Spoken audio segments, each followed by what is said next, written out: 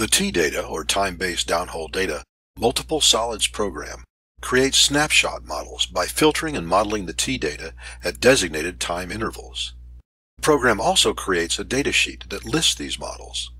This datasheet is used as input by the following programs: the Contour Map Animation program, the 3D Surface Animation program, the 3D Solid Animation program, the 3D ISO Shell Animation program, and the Time-Based Volumetrics program.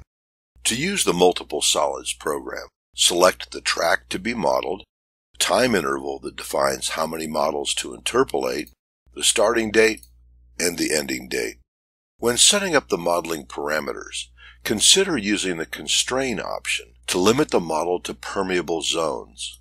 Check the Create Grids option if 2D maps such as contours are to be created, and select the type of value that the grid nodes will represent.